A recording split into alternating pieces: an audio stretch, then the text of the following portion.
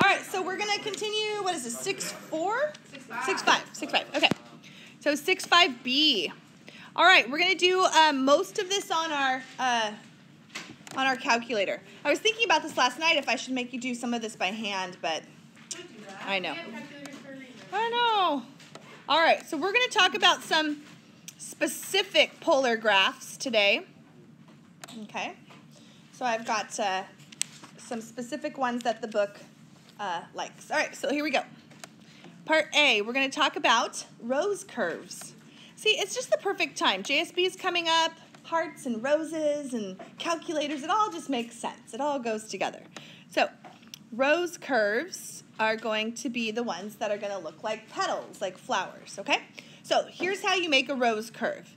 You are going to do R equals A times the cosine of n theta, or R equals A times the sine of n theta. It really doesn't matter if you use cosine or sine. You're still going to get a rose. They call it a rose curve. It's not really a rose. It's like a flower.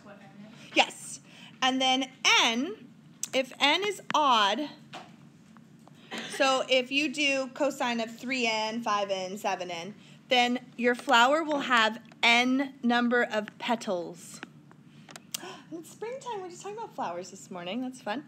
If n is even, so if you have 2n, 4n, 6n, 8 theta, sorry. If n is even, then you will have 2n petals. I know, twice as many. It's crazy. So if you want to make a rose with 4 petals, you would want n to be what? 2. Okay. Now, we're also going to talk about the maximum R value. So there's going to be a max R, and that's going to be the farthest. You know how R's are circles on a polar graph? It's the maximum that the R goes out to. Okay?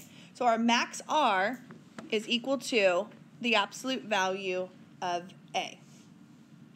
Okay, it's the distance from the pole that is bounded by the graph. Now, when they ask you to analyze, okay, they're going to ask you to graph these graphs and then analyze them. What you're going to do is you want to tell us what the symmetry is. Because analyze is so funny. They don't ask you, like, what's the symmetry? What's this? What's it? They say, analyze this graph. Well, what do you want when you analyze? I don't know. This is what they're going to want. They're going to want symmetry. They're also going to want domain. And domain is what theta is. And then they also want the range, which is R. And they want the maximum R value. Okay? So we'll do one, and I'll walk you through how to analyze. We'll do the whole thing. All right. And you can do all these on your calculator. Okay? So here we go. Let's do one. Number one. It says, analyze. Analyze R equals 3 sine of 4 theta. Sometimes they'll put parentheses around 4 theta. Sometimes they just leave it off, but it's sine of 4 theta. Okay? We're going to analyze this. First thing we're going to do is we're going to just try and draw a nice picture of it. It doesn't have to be perfect. So go to your calculator and make sure that you are in polar mode. You know what? Yesterday, in my second period class, we did these in degrees, and they liked it better. Because radians is hard. You know, pi over 2 radians, we know that is 90 degrees. So if we're in degrees, that might be a little bit better. So do you mind switching? Do you want to switch with me? Let's switch. Let's do it together. Yeah, let's do it. Yeah, it's a good idea. Okay, here we go. Yeah, so go to mode and switch over to degree and polar. Okay? Now you're going to have to fix your window, though, when you do this. So I'm going to walk you through that, too. All right, so we're going to go to y equals, which is R equals 3 sine of 4 theta. Can you back out? Yeah. This? Of the thing itself. Yeah. Thank you. You're welcome. Okay, 3 sine of 4 theta. Now, if you were in radian, which you probably were because I was too, just hit zoom 6 right now. If you hit zoom 6, it'll change it to degrees for you, okay? So it'll graph it correctly, and if you go to window now, see how your theta is from 0 to 360 instead of 0 to 2 pi? I think you might like that better. I don't know. I'm going to try that this year. Did you get it? Yeah. It's pretty, huh? Yeah. And then if you want to, you can hit zoom in. Zoom in zooms in a little bit too much. Thanks. Again. Okay. So zoom in gives you too much of a zoom. So you can go to window, and we can change our x to be from like -4 to 4, and y is -4 to 4. Let's see what that looks like. Ooh, that's a good window. Right? Do I need to move this? I'm sorry. All right, so that's what yours looks like. It's beautiful, huh? It's gorgeous. All right, now if we wanted some specific points, you could hit trace and go around this thing, and look how good that is. R equals 3 at 22.5 degrees. I like that better. This is the first year I've done this. This is exciting for me. You keep going around, and it goes down there at theta equals 67.5. It goes all the way out to -3. Okay, see all of these? Keeps going around. It's kind of fun. All right, so let's draw a sketch of this, and then we'll analyze it. Here we go. Yeah, your sketch, like I said, doesn't have to be perfect. It looks like there's 2 petals in each quadrant, so make sure you at least have that correct, you know. So I've got a couple petals here. Oh, that's really bad. How's yours? Is yours pretty good? No. That's not bad. Mine looks like a bunch of hot dogs. There we go. Okay, beautiful. Ugh. Yeah. Yours should be better than that, right? Okay, let's talk about domain now. The domain of this graph are going to be theta, all the thetas, okay? And in this case, there's no restriction on theta. I can put in negatives and positives, and it can go around forever and ever and ever. And so you can list that as -infinity to infinity. Okay? The range, though, the range is a little bit different. The range are the R values. Now, when you hit trace and you looked at it, okay, how far did the R's go in the negative direction? What was the smallest negative R value? Did you notice it? No. No? I can't. Okay. Try it again. So hit trace. -2.5. Oh, keep going. -3. The range is -3 to +3. And that has to do with this 3 out front. Okay, it's not going to go past that in either direction, negative or positive. So it went to -3 over here, and then over here it's +3. It's just the way it's graphing. What's the domain infinity? So domain are going to be the thetas. Okay. So you can plug in any theta you want. You can take the sine of any angle. Okay. So there's no restrictions on that. All right, what's the symmetry here? Symmetry, you see any? You should see a lot. Symmetry. It's all 3, isn't it? Yeah. Okay, so, you know, should I be picky with you guys? Probably not. Do you want to write x-axis, y-axis, and origin? You really do, don't you? All 3? No, I wouldn't accept all 3. I would accept x-axis, which is really the polar axis. I used to tell people that they had to write polar axis. But I know what you're talking about. I know it's the x-axis. And then the y-axis is also symmetry here, which is, and if you want to write it as theta equals pi over 2, you can. But this is also symmetric over the origin, too, or the pole. Right, Jeanette? Yep. All right. There you go. Yeah, that's fun. Okay, and then what is the max R? The max R is going to be, what is the farthest radius that this flower went to? What was it? 3. The max R is 3. And that's always the number right here, the absolute value of that number, right? Because remember, this right here was A, and the max R is at the absolute value of A. But you could also see it. So it's not like, oh, I got to memorize that. No, you can see it goes to R is 3. And you wouldn't say your max R is -3, because then, that would be a negative number. The maximum is the farthest it goes. And then they might ask you one more question. Hold on real quick. They might ask you how many petals, number of petals. You can tell by either looking at the equation, because this n is 4. It's even, so there's going to be 8 petals. Or you can just count them on your graph. Yeah? So that 3 in front of the sign, Yes. that's always going to be our range and our max R. Yep. Yeah. Aren't those fun? Rose curves are not hard. They're not hard to do. They're pretty good. Okay, let's move on then. Part B. We've got 3 parts. Bless you. I'm already done with 1. Now these are either called limacon or limason, or I'm not sure. Or limacon. People have it different. Limason curves. I've heard it different ways. I call them limacon. I don't know why. Limousin? Okay. Sure. You can call them limousin. That's fun. You just want to. Sounds like Lima curves. Lima bean curves. Do they look like lima beans? Oh, a little bit. Okay. Limacon curves look like this.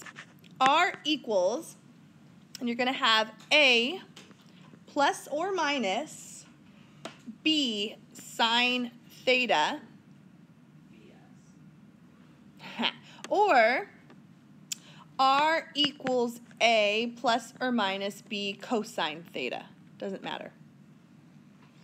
Okay, now there are 4 different types of limacons. I'm just going to list them, okay? I probably won't ask you which one it is, but here they are. You could have a limacon that has an inner loop. An inner loop. Okay? That would look like this. It goes like, no, hold on. I almost had it. Like that. It's like a heart, but it loops inside. Okay? So you could have an inner loop. You could also have, another type would be a cardioid. What do you think that looks like? A heart. Yes. Cardioid. Looks like a heart. We drew one yesterday. Looks like that. Okay? But sometimes it'll give you an inner loop on that too, depending on what A and B are. So you'll have an inner loop, a cardioid. Bless you. And then the other 2 are kind of, You'll have something that could be dimpled or convex. Can the cardioid go like up and down? Yeah. Yeah. Okay, so let's do one. You ready? Okay. Bless you. My goodness. Did you guys win yesterday?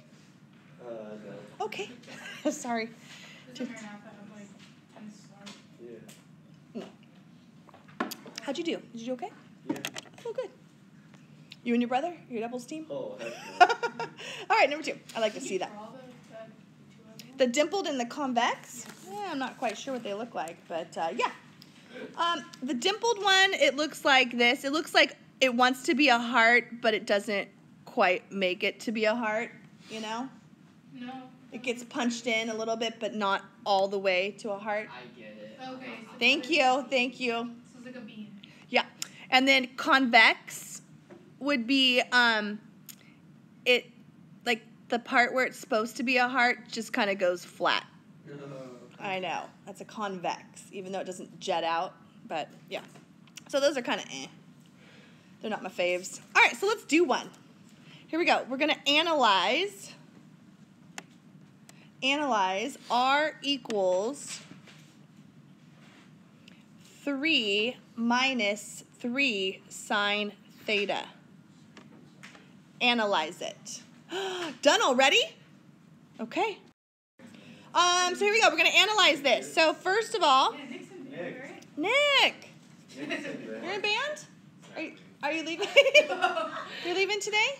Yeah. Okay. Well, good luck, Nick. All right, so go ahead and graph this. I'm too excited. It's 3 minus 3 sine theta. And then hit graph. Ooh, pretty. Really pretty. Okay. I should have told you something here, though. before we did one. Can we go back up to this stuff right here? Sure we can. All right. So first of all, if you're going to find the max R on this one, it's a little different. The max R is going to be the absolute value of A plus the absolute value of B. That's how you find the max R. And then we'll talk about domain and range too in just a minute.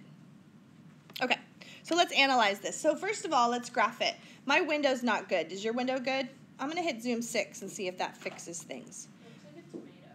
Does it? It looks like a heart to me. You don't see it? Zoom No. square. Zoom square. Does that help? Yeah, it kind of looks tomato-y. Yeah, or like an apple even. Okay. So what you can do is you can get some actual points on here. Looks like the peach emoji. The peach again. There it is. -7 to 7. -7 to 7. I'll just kind of zoom in a little bit on it. Ooh, that looks good. That's nice. All right, if I want some specific points, you know, you can hit trace, and 3, R equals 3, and theta is 0. That's a good point to graph. Right there. Okay? And then keep tracing it, and another good point to graph would be at 90 degrees. Are you tracing it? At 90 degrees, you get R 0. So we know for sure that it goes to there. Okay? And then keep tracing it again. What do you think this is going to be on this side? Over here. Yep. So keep going. Trace it again. All done? Did you get the bonus? Yes. Very easy, huh? Yeah. All right. Oh, you can put it over there. Thanks, Bobby. Have a good time. All right. And then how far does it go at the bottom at 270? What does it go to? 6. He's another freshman. He's getting like 103%. All right. There you go. Okay, so let's draw it. Ooh, let's draw it in red because it is a cardioid. Oh my gosh. I missed. It does not It doesn't look like that? No, it's good. There, that's better, sort of. Is yours better than mine? Probably. Thanks, you guys. Can you move a little bit? No? No? You're all right? All right. Oh, you can put that on my desk. Thanks, Kelsey. She's a freshman, too. Really good at math. Yes, thank you. They're all What are they freshmen. feeding them in middle school? What's in the water? Math, for sure. Okay. Let's go ahead and analyze this thing. So, let's start with the max R. What's the max R on this? What's the farthest it went out to? 6. Right here. That's the maximum R it went to, was 6. Okay? Now, they might also ask, at what theta does that maximum R go to? Can you ever get a cardioid to, like, have a pointed tip? No, I don't think so. I mean, you could keep trying. 3 pi over 2. 3 pi over 2. Perfect. Or 270 degrees. Okay? Either way. Doesn't matter. You could have also said -90 if you wanted to. That would have been fine. All right. And then what is the domain and the range? Domain and range. He's really good at math, too. Wow. These are like all my top students coming in here. They're all good at band and math. Maybe there's correlation. Thank you. Good job. Got 100. There is a correlation. Maybe. Okay, what's the domain? Domain is, once again, all real numbers. Okay, we can plug anything we want to in for theta to get sine of theta. What's the range on this one? What was the smallest R value it went to when you went trace? What did it go to? 0. 0, 6. Okay, if you wanted to know like how to get that, you would do A minus B and A plus B would be the range. For the range? Yeah, so the range is always A minus B and A plus B. And I don't really want to tell you that because I don't want people to memorize stuff, but I mean, if you want to, go ahead. All right, and what's the symmetry here? Do you see any symmetry? How would you find it without memorizing it? I like to just trace it and watch my values of R go around the circle. Yeah. But, like, a lot of times the calculator will give you, like, 5.79. Like, No, it actually gives you really good ones on these, if you've noticed. It gives you exactly 6. Yeah. And so you go around, it gives you 3, and it stops. Because it goes 0 to 360. That's what my window is for theta. So if I go back this way, 6 is the most it goes to. I can just watch R, and it goes to 0. Okay? You have to go to Format. If you weren't here yesterday, you have to go to Format and change it to Polar. Polar GC, polar coordinates. Okay? It's really important that you're in polar coordinates.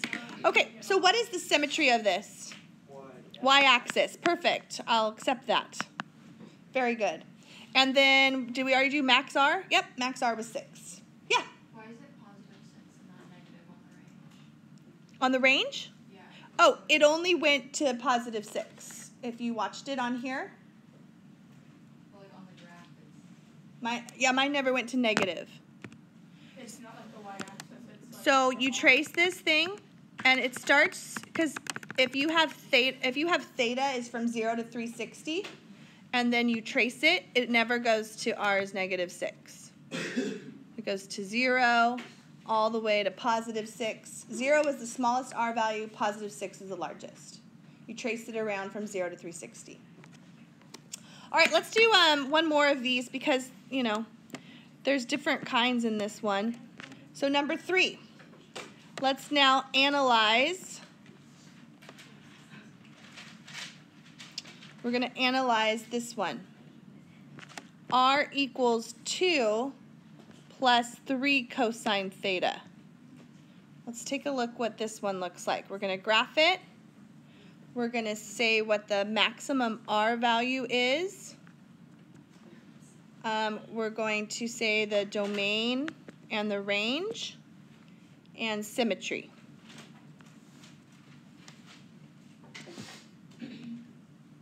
Okay? All right, we're doing okay on time? No. No. 3:50. We're doing okay on time then? 20 minutes, huh? Yeah. What?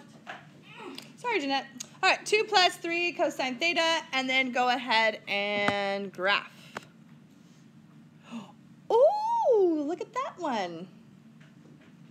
Can you see that? No, me neither. I'm going to zoom in on it. Oh, that's what it did there. You see, that's an inner loop.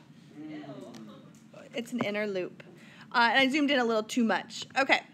So let's go maybe like x min, let's go like -2 to 5, I don't know. Y -2 to 5. Let's try that. I need a smaller y. So I'm going to change my y min to maybe -5. There we go. Okay, so I did my x min -2, x max +5, y min and y max is -5 to 5. And it looks like a pretty good window. I might want to change the x to maybe 6 because I want to see if I can see the end of it. There we go. That's even better. Okay, so now let's go ahead. Let's trace this thing. Trace. So it looks like R equals 5 when theta is 0. So we can graph that. 1, 2, 3, 4, 5. And, you know, just get some points. Just trace it along. There's some really good points on this, and there's some gross ones too. It looks like on the y-axis, what does it hit there? 2. Okay? And then R is 2, and then R starts to go to 0, and it goes all the way to what? -1. So it goes in here. So it goes like this, and then it loops underneath and through. It's pretty good. It's not very good, but I hope yours is better than that. Did you get a better one than that? Is yours good? No? Okay, so now let's talk about max R, domain, range, all that good stuff. What is the maximum R value that this went to? 5. The farthest away from the pole, from the origin, was 5. The domain, all real numbers, -∞ to infinity, no restrictions on... Just write the double. Yeah, that's fine. The range on this is a little trickier. -1 to 5. Ooh, perfect. -1 to 5. See this? If you wanted to memorize this, it would be a minus b. 2 minus 3 is -1. 2 plus 3 is positive 5. I don't want you to have to memorize that, though. I just traced it and looked at r and found that negative 1 was the smallest value. And then the symmetry is over the polar. Ooh, I even like that. Polar axis. You could say x-axis if you like.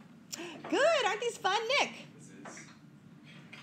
Yeah, Curtis broke that yesterday. Isn't that great? Yeah. Oh, you know, some kid in my other class. All right. I shouldn't call anybody out. I talk trash too much. All right, here we go. Last part. Letter C. I'm going to have to tell you, these are my least favorite. Here we go. These are called lemniscate curves. Lemniscate. Who came up with these words? I don't know. Not Gauss, because they weren't around when Gauss was doing stuff. Lemniscate, Dr. Lemniscate. He was Italian, yep, for sure. All right, lemniscate curves look like this. R squared equals a squared times the sine of 2 theta, or r squared equals a squared times the cosine of 2 theta. Okay, the maximum, that's gross, the maximum r value is going to equal the absolute value of a. In the equation, it's a squared, take the square root, okay? The domain is tricky on these. The domain ends up being really weird, and so we just skip it. Because I'm not going to make this stuff hard. I want this stuff to be fun, kind of, and I don't want to do like the super hard, but you're not going to need that, so don't worry about it. The range is pretty easy. The range is just negative a to positive a every time. Okay? And these are going to look like infinity symbols. That's what they look like. So, you know, they could be diagonal ones. That's gross. Why can I not draw today?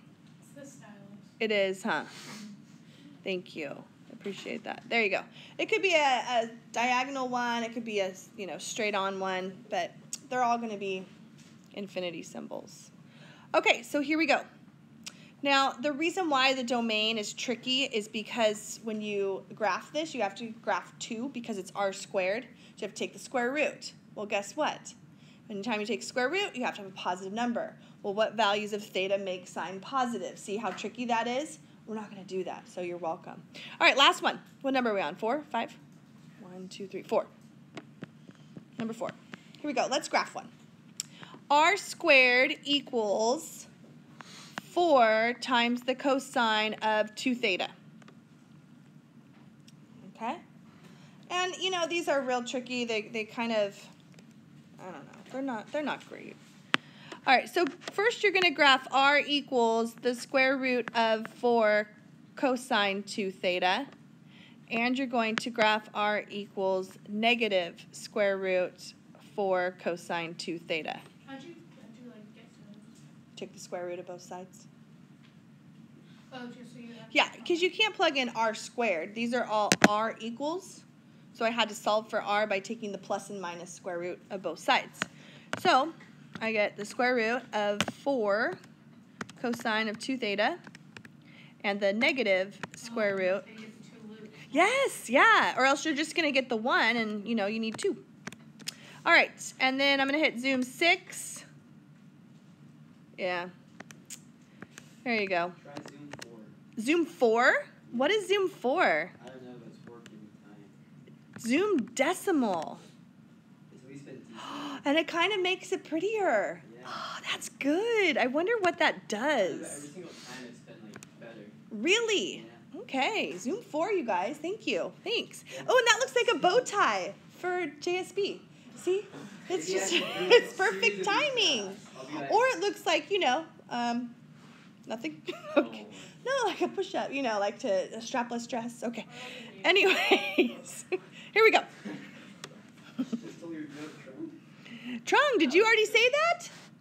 No, a different joke. Oh, okay. I don't want to know. All right, here we go. So I'm going to graph it. Here it is. Oh, wow, that's real bad. Jeanette, be nice. It's the stylus. Plus my kids' boogers all over the screen. Okay, so if it asks you for domain, don't worry about it. Don't worry about domain. It's bad. It's really bad. Actually, domain on this one is 0 to pi over 4, and then 3 pi over 4 to 5 pi over 4, and then 7 pi over 4 to 2 pi. It's really nice. Really bad. Okay? Don't do it. No. All right, but let's find the range. The range is pretty easy to find. You can hit trace and go around again. Hey, girl. Did you see? Yes. So fun. Okay. Hit trace, and then you just go around, see, and it looks like it's all the thetas, but it's not. And see all those r's? See how the r doesn't exist there when theta is 285? And then you get back on track and you're good again. How does it not exist? Well, because it's going to make this negative. Like if I took, what's the cosine of 3 pi over 4? That's a negative number. You can't take the square root of a negative number. You're imaginary, and this is not imaginary. Okay, so the range is, how far did our r's go? Where did we go? Were you watching? Did it go out to -2? It did not on that one, but you know what? If you trace the other one, It's 2 and -2. yeah, I had to go and trace the other graph. There's 2 graphs there, and mine was only tracing 1, which goes to 2. The other graph goes to -2 because of this negative right here. So the range for all of these, remember, the range is going to be, I gave you a little formula for that, -a to +a. So it's going to be, bless you, -2 to +2. And then what's the max r? The max r is 2. That's the farthest r value that it goes to, the biggest r. And then what's the symmetry? The symmetry is a little tricky. The decimal helps on that one a lot. It's y-axis, it's also x-axis, and it's the origin. Yeah, it's all 3. So symmetry is x-axis, polar axis if you want to write that, y-axis, and origin. That's gross.